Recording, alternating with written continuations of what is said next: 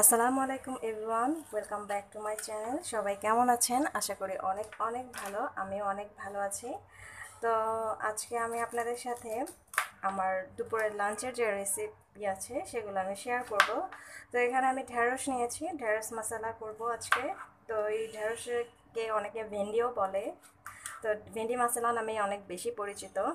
তো ঢেঁড়সটাকে আমি আগে মাঝখান থেকে কেটে নিয়েছি, কেটে তারপরে কিন্তু এই যে মাঝখান থেকে দুই ভাগ করে নিয়েছি, কারণ এভাবে আস্ত করে রান্না করলে দেখা যায় যে অনেক সময় মশলা ঢুকে না ভিতরে। তো এভাবে করে যদি মাঝখান থেকে একটু কেটে নেওয়া যায় তাহলে কিন্তু মশলাটা খুব ভালো ঢুকে, আর খেতেও কিন্তু অসম্ভব টেস্টি হয়। খুবই মজাদার এই রেসিপিটা। তো সেটা শেয়ার করবো আমি আপনাদের সাথে যে এটা ভেন্ডি মশলাটা কিভাবে করি। আর এটা কিন্তু অত্যন্ত লোভনীয়, একেবারে এক প্লেট ভাত অনায়াসে এভাবে এই ভেন্ডি দিয়ে খাওয়া যায়। তো এটাকে আমি এইভাবে করে পিস পিস করে কেটে নিচ্ছি সবটা।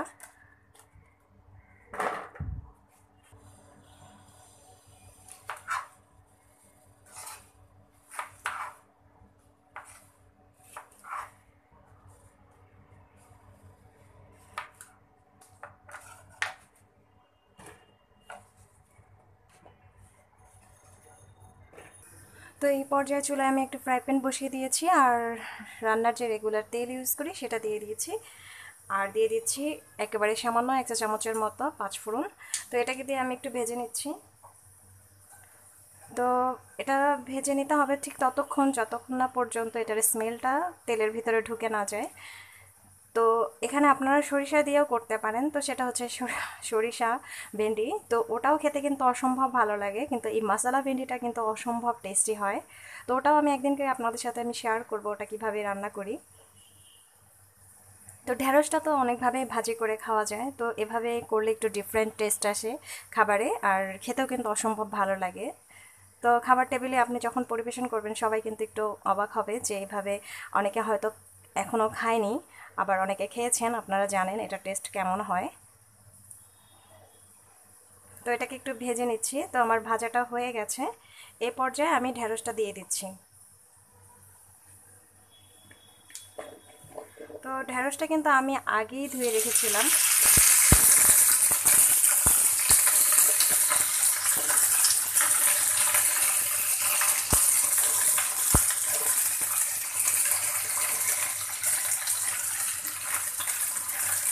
এ পর্যায়ে এটাকে আমি একটু ভেজে নিচ্ছি। তো ঢেঁড়সটাকে প্রায় 2 মিনিটের মতো একটু ভেজে নিচ্ছি, আর ভেজে নিলে এই যে পিচ্ছিল যে ভাবটা থাকে সেটা কিন্তু চলে যাবে, আর একটু সিদ্ধও হবে। আর তাহলে কিন্তু গলে যাবে না, একটু ভেজে নিলে দেখা যায়, না হলে কিন্তু রান্না করার সময় গলে যায়।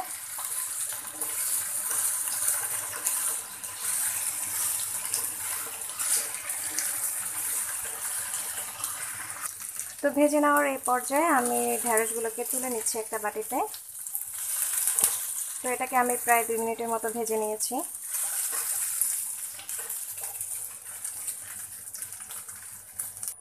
তো এই পর্যায়ে আমি এই ফ্রাই প্যানটিতেই কিন্তু এই ভেন্ডি মশলাটা করছি। তো এখানে প্রথমে আমি পরিমাণ মতো তেল দিয়ে দিয়েছি, এরপর দিয়ে দিচ্ছি পেঁয়াজ কুচি। পেঁয়াজ কুচিটা দিয়ে আমি একটু কিছুক্ষণ ভেজে নিচ্ছি, তারপর বাকি মশলাগুলো অ্যাড করে দিচ্ছি।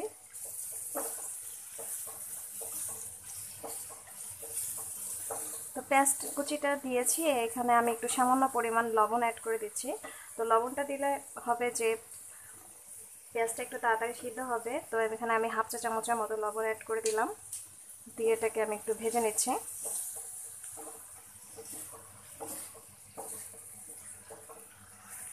তো পেঁয়াজটা আমার ভাজা হয়ে গেছে, এখন আমি বাকি মশলাগুলো অ্যাড করে দিচ্ছি। তো এই পর্যায়ে সামান্য একটু পানি অ্যাড করে দিব, না হলে মশলাটা আমার পুড়ে যাবে। তো এতটুকু পানি অ্যাড করে দিলাম।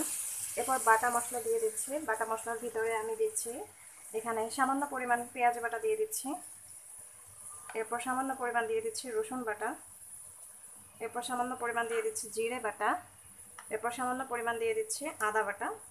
তো আদা বাটাটা অপশনাল, এটা চাইলে বাদও দিতে পারেন আপনারা, তো আমি এটা সামান্য দিয়েছি। আর দিয়ে দিচ্ছি ধনিয়া গুঁড়ো। তো ধনিয়া গুঁড়ো এখানে আমি 1/2 চা চামচের মতো দিয়ে দিলাম। এরপর অ্যাড করে দিচ্ছি এখানে মরিচ গুঁড়ো। তো মরিচ গুঁড়ো এটা অবশ্যই ঝালের উপর, যে যেরকম ঝাল পছন্দ করেন, আমি 1 চা চামচ দিয়ে নিয়েছি। দিয়ে দিচ্ছি হলুদ গুঁড়ো, এটাও আমি 1 চা চামচের মতো অ্যাড করলাম, আর দিয়ে দিচ্ছি সামান্য পরিমাণ। এরপর আমি এখানে একটু গরম মশলা পাউডার ইউজ করছি, তো এটা সামান্য একেবারেই এতটুকু দিয়ে নিলাম। দিয়ে এটাকে আমি একটু ভালো মতো ভেজে নিচ্ছি। তো চাইলে অনেকে এখানে টমেটো অ্যাড করতে পারেন। তো এটা দিলে হবে এই যে গ্রেভিটা আপনার একটু লাল হবে, ঘন হবে, দেখতে অনেক ইয়াম্মি লাগবে। তো আমি এখানে টমেটো অ্যাড করছি না, কারণ আমার টমেটো পিউরি দিতে ভালো লাগে না, তাই আমি এটা দিব না। তো আমি এটাকে এভাবেই রান্না করব। তো এটাকে আমি ভালো করে মশলাটাকে কষিয়ে নিচ্ছি, তারপরে কিন্তু আমি আমার ঢেঁড়সটা দিয়ে দিব। তো এই পর্যায়ে আমি আমার ঢেঁড়সটা দিয়ে দিচ্ছি, দিয়ে এটাকে ভালো করে একটু নাড়াচাড়া করে নিচ্ছি, তারপরে কিন্তু পানি অ্যাড করছি পরে। আগে এটাকে ভালো করে আরও 2 মিনিটের মতো ভেজে নেব।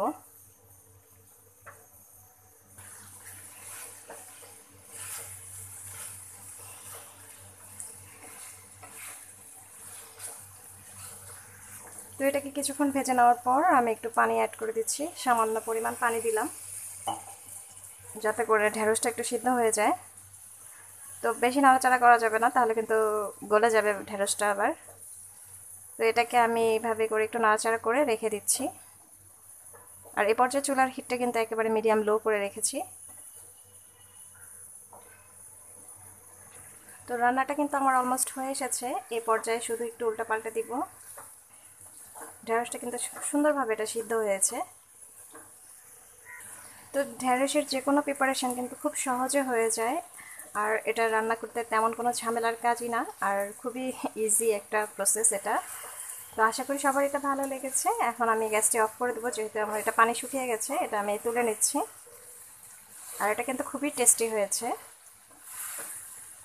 একদম মুখরোচক রান্না আজকে।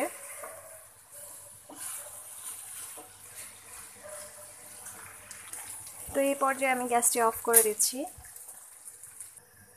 তো এই পর্যায়ে চুলায় আমি ডাল বসিয়ে দিয়েছি। তো প্রথমে আমি পেঁয়াজ কুচি দিয়ে দিলাম, এরপর দিয়ে দিচ্ছি কাঁচামরিচ, আর দিয়ে দিচ্ছি লবণ। তো লবণটা অবশ্যই স্বাদ মতো দিয়েছি, তো আজকে একটু কম করে রান্না করছি।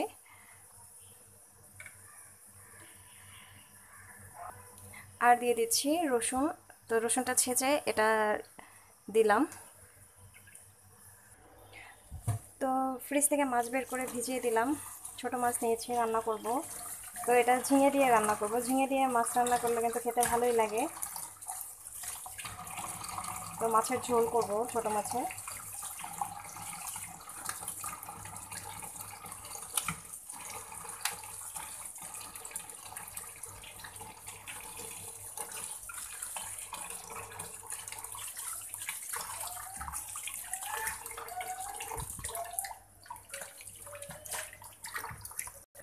তো বেশ কয়েকবার মাছটা ধোয়ার পরে কিন্তু আমি সবসময় লবণ দিয়ে কচলে ধুই। তো মাছগুলো আগে একটু লবণ দিয়ে একটু কচলে নিলে তো ধুতে কিন্তু অনেক সুবিধা হয়। যে বেশি যদি ময়লা থাকে তো ময়লাটা কিন্তু লবণে কেটে যায়।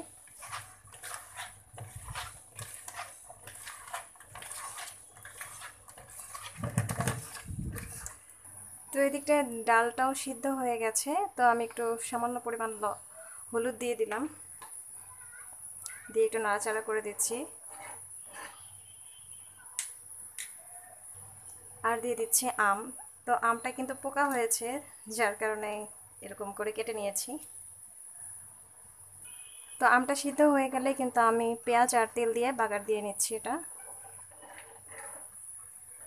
তো এই পর্যায়ে মাছটা রান্না করছি। তো প্রথমে আমি তেল দিয়ে দিলাম, এরপর অ্যাড করে দিচ্ছি পেঁয়াজ কুচি, দিয়ে দিচ্ছি কিছুটা কাঁচামরিচ, দিয়ে একটু ভেজে নিচ্ছি।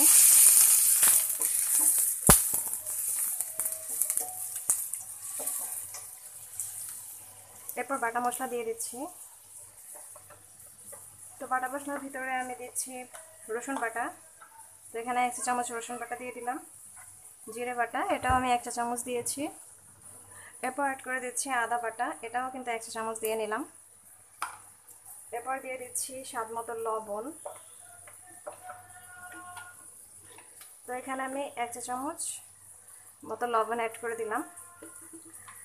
এরপর দিয়ে দিলাম শুকনো মরিচ। তো এখানে 1 চা চামচ দিলাম, যেহেতু কাঁচামরিচ একটু দিয়েছি তাই একটু কম করে দিলাম। আর দিয়ে দিচ্ছি 1 চা চামচের মতো হলুদ গুঁড়ো। তো দিয়ে এটাকে আমি একটু ভালো করে কষিয়ে নিব। তো এই পর্যায়ে একটু পানি অ্যাড করে দিচ্ছি, না হলে মশলাটা পুড়ে যাবে। তো সামান্য পরিমাণ পানি অ্যাড করে দিলাম, দিয়ে মশলাটাকে আমি একটু ভালো করে কষিয়ে নিব।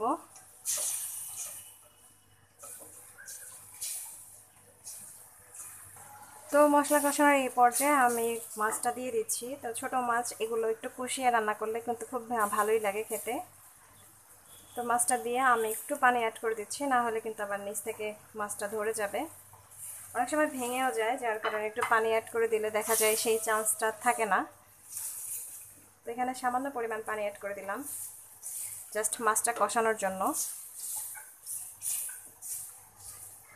তো সত্যি কথা বলতে এবার গ্রামে গিয়ে যে ছোট মাছের ঝোল খেয়েছিলাম সেটা আমার মুখে কিন্তু এখনও লেগে আছে।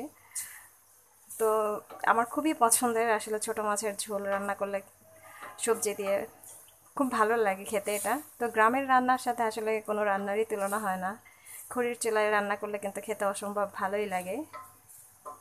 তো সেটা কিন্তু আমি খুব মিস করি, যখনই মাছ রান্না করি তখন ওভাবে চেষ্টা করি যে এইভাবে রান্না করতে, কিন্তু সেই টেস্টটা কিন্তু আসলে আসে না ওইরকম। তো এগুলো কিন্তু রান্না করলে খেতে ভালোই লাগে, খারাপ লাগে না, কিন্তু ওই টেস্টটা আসলে গ্রামের যে টেস্টটা আসলে আহ, রান্না করেছিল আমার চাচি শাশুড়ি, সে কিন্তু অসম্ভব ভালো রান্না করে। তো সেই স্বাদটা কিন্তু মুখে এখনও লেগে আছে। তো মাছটা কষিয়ে নেওয়ার এই পর্যায়ে আমি চিচিঙ্গাগুলো দিয়ে দিচ্ছি উপর থেকে। তো এটা দিলে কিন্তু সিদ্ধ হয়ে যাবে খুব সহজেই, পানি ছেড়ে দিবে অনেক।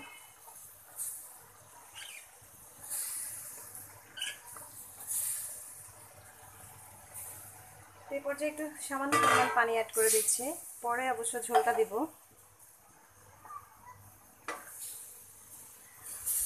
তো এই পর্যায়ে সামান্য পরিমাণ পানি অ্যাড করে দিচ্ছি চিচিঙ্গাটা সিদ্ধ হওয়ার জন্য। আর এইটা কিন্তু আমি একটু মাখা মাখা রাখবো, তো ঝোল এত রাখবো না, ঝোল কিন্তু টানিয়ে নিব। তো এই পর্যায়ে আমি একটু ভাজা জিরের গুঁড়ো দিয়ে নিচ্ছি ঝোলটা থাকতে থাকতে। তো এখানে 1 চিমটি ভাজা জিরের গুঁড়ো দিলাম। তো পানি কিন্তু আমি এত রাখবো না, আগেই বলেছি, এটাকে আরেকটু টানাবো। তো এই পর্যায়ে আমি গ্যাসটি অফ করে দিচ্ছি, এটা রান্নাটা আমার হয়ে গেছে।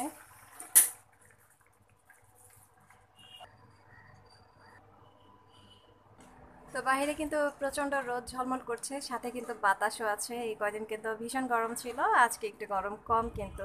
তো আজকের ব্লগটি এই পর্যন্তই। যদি ভালো লেগে থাকে তাহলে অবশ্যই একটা লাইক দিবেন, কমেন্ট করে জানাবেন কেমন হয়েছে, আর অবশ্যই অবশ্যই আমার চ্যানেলটিকে সাবস্ক্রাইব করবেন। পাশে থাকা বেল আইকনটি ক্লিক করে দিবেন যাতে নিত্য নতুন ভিডিও দেখতে পারেন। আল্লাহ হাফেজ।